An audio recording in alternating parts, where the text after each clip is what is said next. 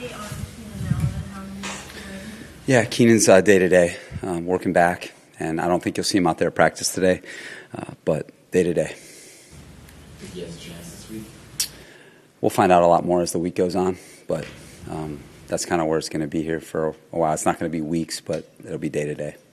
What kind of challenges Coach McCaffrey present?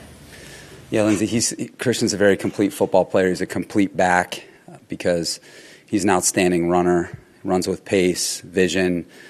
He can break tackles, very elusive player, powerful player, and then he's an outstanding pass receiver. He's a dangerous weapon out of the backfield, and he can split out as a receiver. Sometimes they're good pass receivers out of the backfield, but he can truly split out wide and be a factor too. And then as you saw last week, now he's throwing touchdown passes out there. So very complete football player and a lot of respect for his game. I was just going to say, with your defense allowing pretty good chunky yards per play, rushing, how do you guys slow it down? Yeah, I think the story for us has just been a couple of those, the explosive runs this year. Outside of those, the numbers look a lot different, and that's what we got to prevent in this game, are explosive runs. And you got to do a good job of vicing the football and making sure it doesn't come down to one guy, because when they can create those isolations where it's a back versus one person, those are the runs that go a long way. And so, we got to have great penetration at the line of scrimmage, edges, and then our second and third level, we got to get multiple people to the football, and we got to tackle well. So it's going to be an 11-man operation, which is how defense is, but especially against them, they're trying to make it where one guy has to make the play. So got to play team defense and get a lot of people to the football. What kind of challenge is it with so many players, Debo, George Kittle, and Christian, being so versatile? Like, how do you, I know Derwin has lined up in various places this season. How do you prepare when they're players that can catch and run, can do various different things? Yeah, Bridget, that's where the game is now, is to have those type of chess pieces, and you try to have them on all three phases of your team. And I know defensively, that's how we've always tried to design our defense. Since I've been a defensive coordinator, you have to have those chess pieces that give you the flexibility to match up with offenses like this.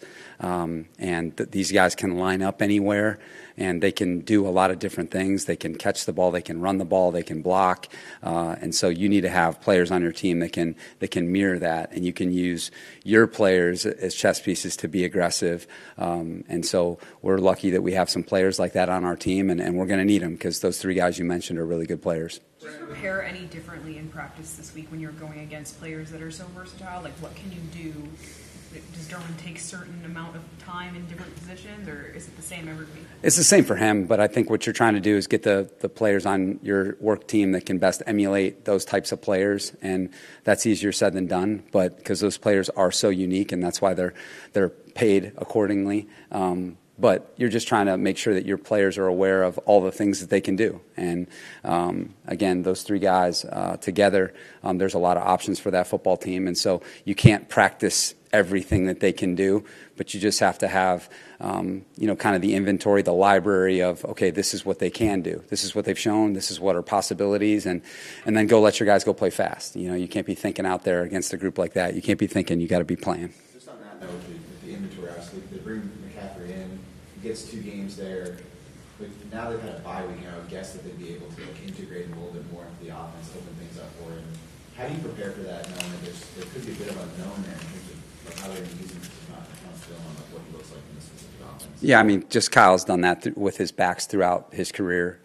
That's why they went and aggressively made this move, because when you have a back like that, it change the math.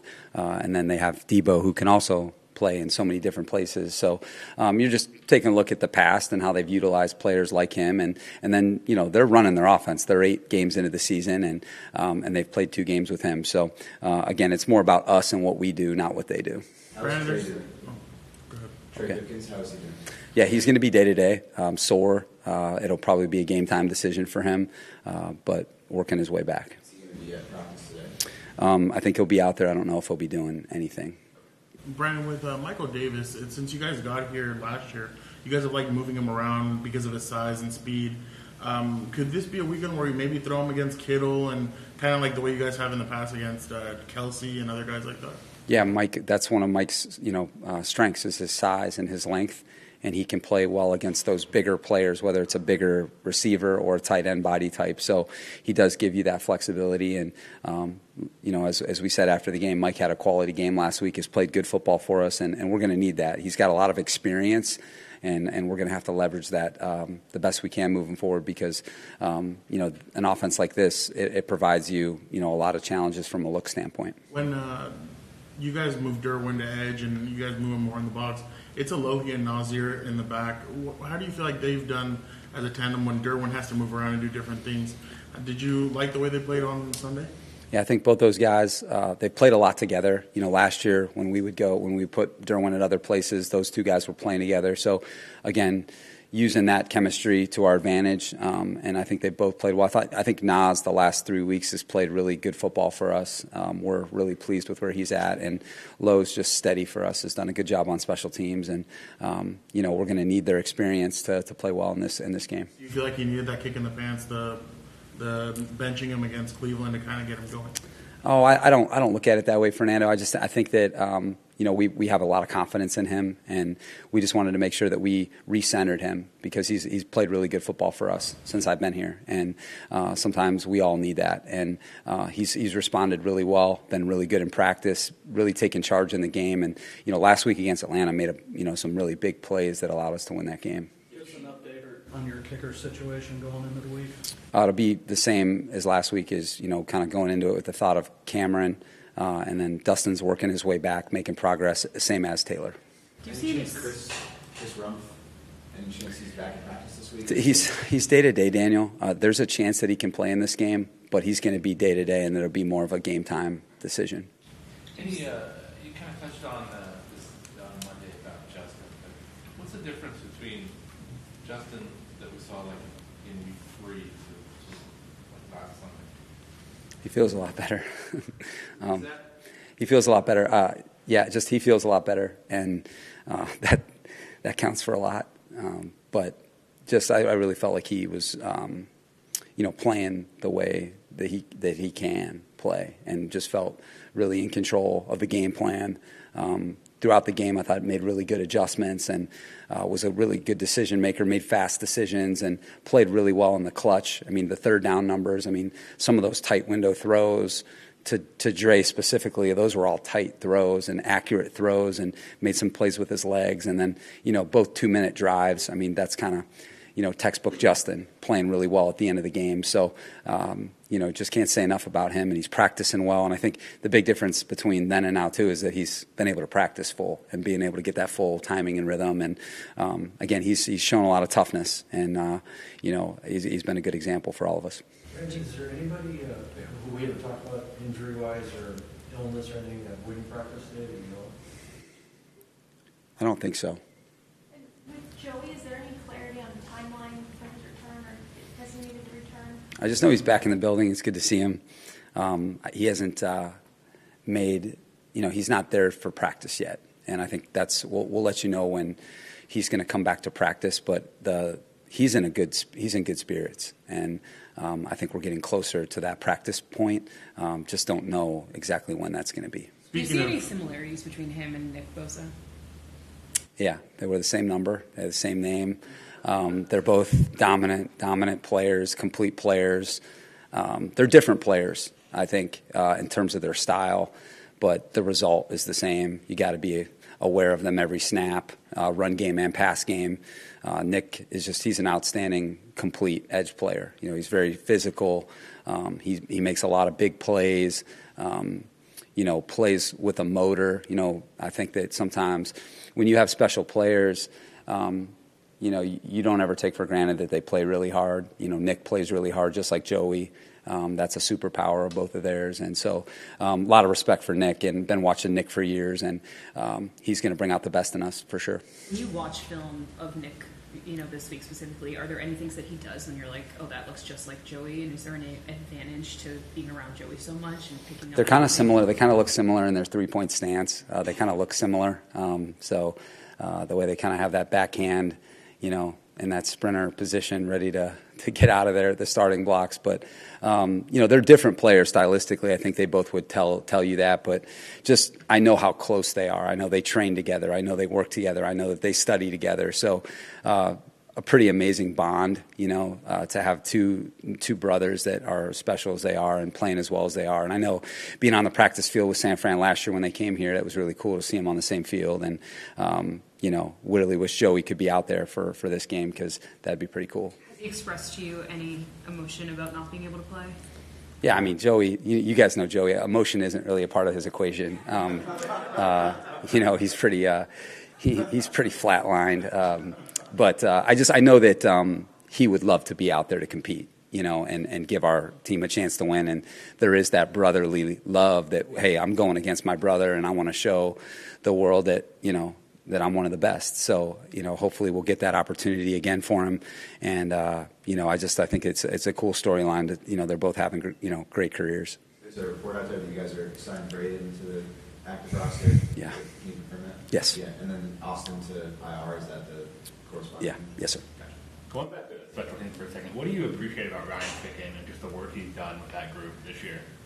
Yeah, Eric, I think Ryan and Chris Gold have really just transformed our special teams culture and just, I think, making everybody on our team, including coaches, just included in that, like building that team culture and that everyone's got a role that's important. And, I think we've been able to get a lot of starters on special teams where that was always a vision of mine. I think now you have a deep enough team that you can play like that. And I think that's been good. And then I think just from a specialist standpoint, I think they've worked really well with our specialists. That's where it starts. We were able to, get Dustin back, bring in Josh Harris and J.K., and then you get Dre as your returner, and that's a good place to start. I think that those guys are all having quality seasons. And then what you got to do, I think, as special teams coordinators now in the NFL is you have to develop young players. That's such an integral part of your team is taking these young players that who have maybe not played special teams very much in college and getting them up to speed fundamentally and understanding the pro game. So I think they're both excellent teachers.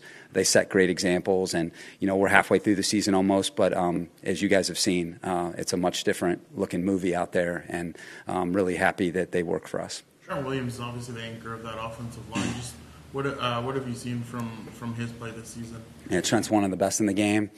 Competed against them in the past, and he's as good as it gets. He's playing as well as he ever has. He's one of those, rare NFL players who's got rare engineering and, just has really played his best, with Kyle, for Kyle. And that's where it all started for him back in Washington. So one of the best players in the league at his position. Brandon, one mantra you used a lot last year was, illusions, how there's illusions in the NFL. Just this year, what about your team, where you're at 5-3? Like, what is an illusion for your team and what is not? Good question, Daniel. Pretty high level for Wednesday. I wish you'd give me more time to Friday, but I think for us, the season is nowhere near the finish, and I think you got to understand that there's a long way to go, and I think just because we've been through a lot doesn't mean there's not going to be a lot more that happens. We got to be ready for a lot more to happen. A lot's happened, and a lot more is going to happen. And that's what I want our team to be ready for, is that is going to be a fact, in the last part of this season moving forward. How much of a concern is it, or how much are you preaching this week that, the last 4 games, you guys haven't woken up until the second quarter, and 2 of the big runs you've allowed on defense on that first drive, just stressing those first series on both sides of the ball and getting off to a better start? Yeah, I think I made the point, I think after the game, but just structuring your practice, making a couple adjustments where we're out there as a team faster, and making a couple adjustments that way where early in the practice, you're in team and you're going. Maybe do that a little bit more, I think starting today. We made a couple adjustments that way to focus on it, just like we had some, adjustments that we made coming out of halftime. I want to make sure that our players know that we're going to make that a point of emphasis, and so hopefully we can start faster. I know that that hasn't happened in the last 4 games, and I think, our guys know that, hey, we've made it tough on ourselves, and, hey, why did that happen? And I think it comes down to, the execution early on in the game and being aggressive, early in the game and bringing that mindset. And not that, hey, just because you're aggressive and just because your mindset's good doesn't mean that the results are going to be there, but you're going to feel differently. So we're going to be practicing on it. We're going to be working on it, and hopefully it'll translate. If you win the coin toss, would you consider taking the ball first? Not at this point, no. I mean, weather and all that being under consideration, but no. You mentioned Monday that you guys are still working through things regarding Austin Johnson, the loss of him. Just, do you have any clarity on who's going to step into that role, or is that just going to transpire throughout the week's practice? Yeah, we're going to let guys compete during practice and see how practice goes. And we're going to be looking from within our team, but we want to get those guys a fair chance to compete, get them the reps so that we can see them, and then make our decisions later on in the week. In terms of second running back, both Isaiah and Sonny continuing to split that, or just from what you saw Sunday, there's more of a clearer picture?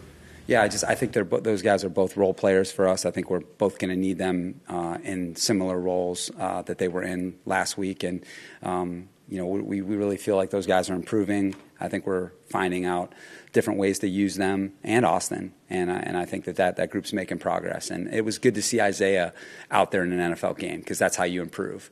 And he looked ready to me, and he's going to get better as he goes. So hopefully that first experience will help him in practice this week.